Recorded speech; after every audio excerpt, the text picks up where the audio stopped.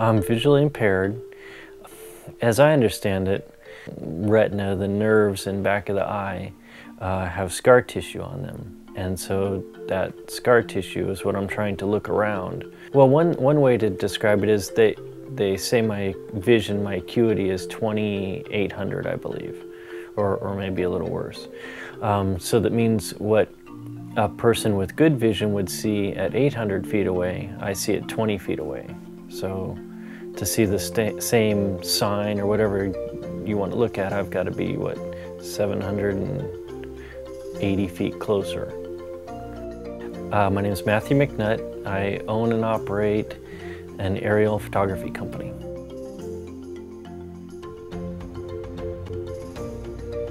How did your parents kind of react and support you growing up? They did a pretty good job, the best they could, of course. And one of the things that I appreciate is that they tried to treat me as anybody else and not make me think of myself as a special needs kid or something like that. And encourage me to say, well, you can do whatever you want to do, which isn't necessarily true, but I think it was better than coddling me. And for instance, when I was a teenager, my parents let me have a motorcycle.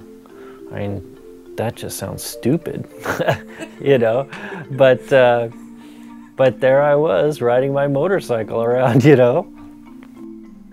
The way I was able to start the business is that my dad at the time was selling his business. He owned and operated a medical billing company. And he said, well, figure out what you want to do and I'll give you the money to start it. And so really investigated it and did my homework and came up with the business plan and we looked at it and he said, sure, give it a try. I've known him for so long, I don't really see him as being legally blind. So I knew whatever he set his mind to, he could do it, so. And I was really lucky too because Yolanda was so supportive. My name is Yolanda Fernandez McNutt, and I'm a photographer and a driver for LA Blimp Photography. For the first 5 years, I pretty much continued to work full-time. She provided the income for that period. We've been really fortunate, and now it's quite busy. To describe our job from the beginning, get the trailer, hook that up and head out to the job site. Then we'll go back, put together the camera platform with all the equipment, put it on manual focus, and we physically will tape the lens at infinity. So it can't possibly move. Then we take out the blimp. We take out the blimp last, just before we're ready to get to work. Take it out, attach the camera platform to the bottom of it, and get going. Send it up in the air. I asked Matt, okay, does the client want horizon? Do they want straight down? What exactly do they want to see? So we communicate with each other to see exactly what the client needs. There's a small little video camera that looks right through the diopter of the still camera. So you're seeing exactly what the still camera sees. And then you have two switches and a button. One of those is your pan, so you can pan 360 degrees, left or right. And then the other is tilt, and you can tilt from horizon level to straight down. And then the third thing is your shutter release.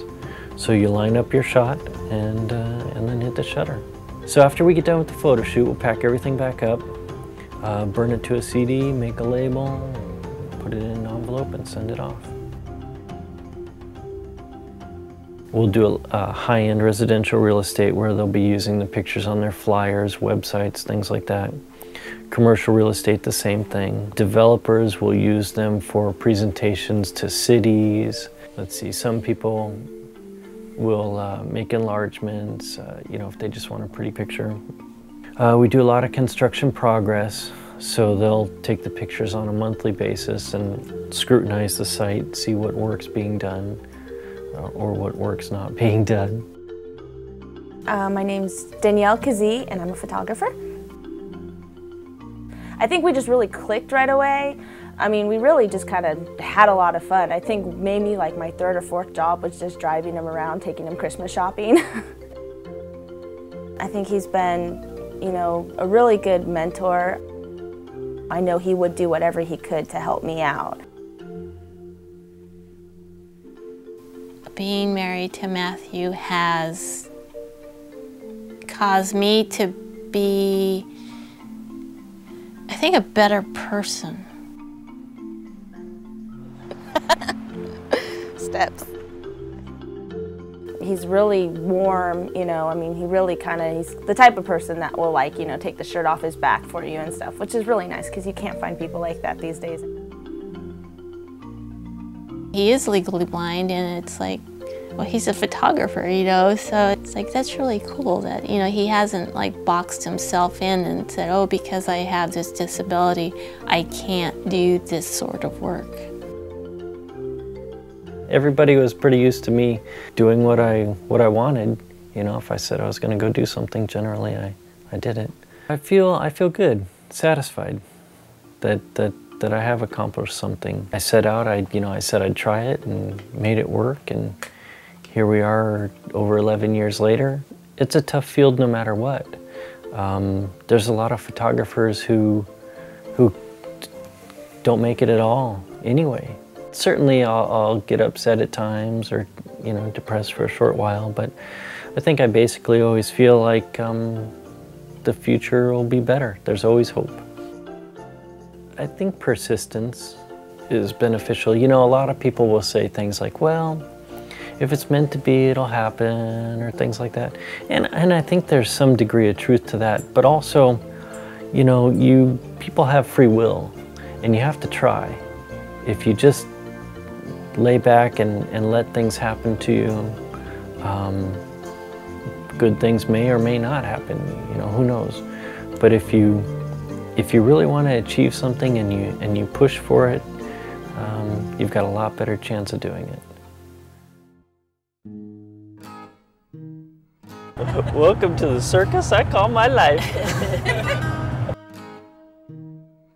Well, you don't want to. If I just do that constantly, will that solve the problem?